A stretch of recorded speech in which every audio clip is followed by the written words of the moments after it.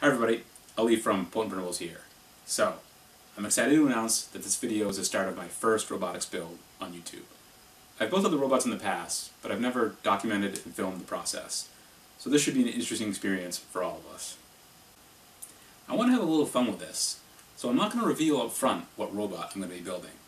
But I am going to be giving out clues in the first two videos in the series, as well as on social media.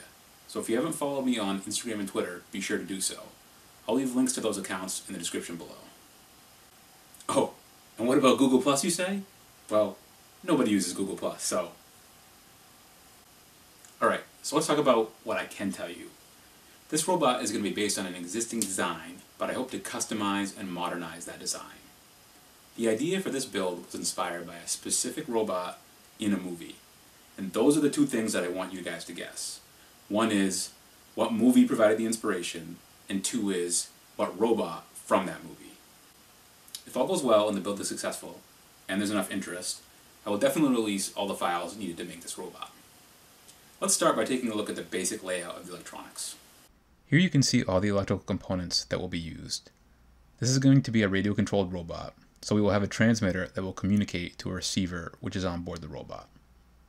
The receiver will send those signals to the main processing unit, which will determine which motor needs to be commanded. The main processing unit will then signal to one or more motor drivers on how they should drive the motors. All of this will be powered from two battery sources. One battery will power the logical end of the devices, and the other battery will power the motors only. Some of the main design criteria are listed here, and they are: the size of the components is a crucial factor, there will be 3 axes of motion on this robot, and no, the robot is not going to look like a square. Now that we have the basics laid out, let's take a more detailed look at the components that are going to be used. The diagram now shows all the specific components that are going to be used. The transmitter is the FlySky FSI6, and the receiver is the FlySky FS-X6B 6-channel receiver. The main processing unit is going to be a 3.3 volt, 8 MHz Arduino Pro Mini. The motor drivers are both from Pololu. One is a DRV8801 single motor driver, and the other is the DRV8835 dual motor driver. The logic powering battery is a 150 mAh LiPo from Adafruit, and the battery powering the motors is a 1S 230 mAh from Craze Pony. Let's step through these and look at these in real life. Here's a look at the RC transmitter that I'm going to use and some of the various receivers that I looked into. So the transmitter is going to be the FlySky FSI6. It's reasonably cheap at $45, and it still gets pretty decent reviews. In terms of receivers, the FSI6 came with this FSIA6B 6-channel PWM receiver, and I got this working very easily and had no issues with it, but unfortunately it's too big and bulky and won't meet my size constraints. So then I went looking for basically the smallest RC receiver that I could find, and this was one of the smaller ones that I found. But it's a 6-channel PPM receiver, and that basically means that it sends all 6 channels over one physical pin, and you have to decode the information at the endpoint. And I could not get this working for the life of me. I tried different Arduino libraries and various scripts that I found online, but I just could not get all 6 channels to work for me. So I had to backpedal and find the smallest 6-channel PWM receiver that I could find, and this was one of the smaller ones that I could find for 6-channel PWM. And I got that working very easily, and I think it will be small enough to work for me. Here are the motor drivers that I'm going to be using. The first one is the Pololu DRV8801, which is a single-axis motor driver. And the second one is the DRV8835, which is a dual-axis motor driver. And you can see these things are tiny, which is perfect for what I need. In terms of motors, I'm going to be using these brushed DC gearheads that I found on DigiKey. They come in this nice little package with a PCB already soldered to it that has headers for easy connection. They come in a variety of gear ratios. They're about $8 each, and they're really small, as you can see. So all this fits my application criteria. Here's a portion of that schematic in real life. Boy, what a rat's nest. This is going to have to shrink down and clean up a lot to fit into the robot body. So let me go through and lay out the components that I have here. So I have an Arduino Uno in place of the Pro Mini because I already had an Uno and it's a bit more user-friendly to get going. I have the 2 motor drivers here. I have the FlySky 6-channel receiver. I have 3 DC motors and a power source for the motors.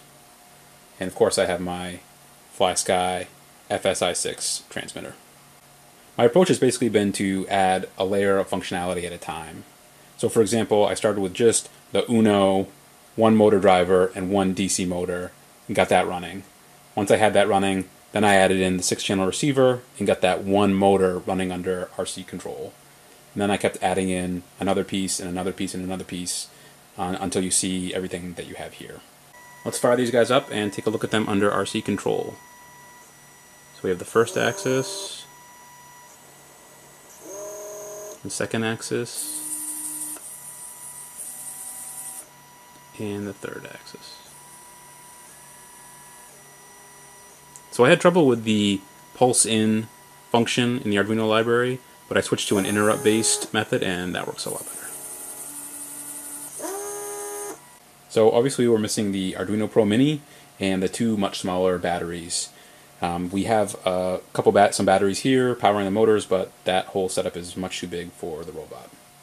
So the next step is going to be to integrate this with an Arduino Pro Mini, get all that working, and then the final step will be to integrate it with the 2 small batteries, and that will be the final configuration of the electronics for the robot.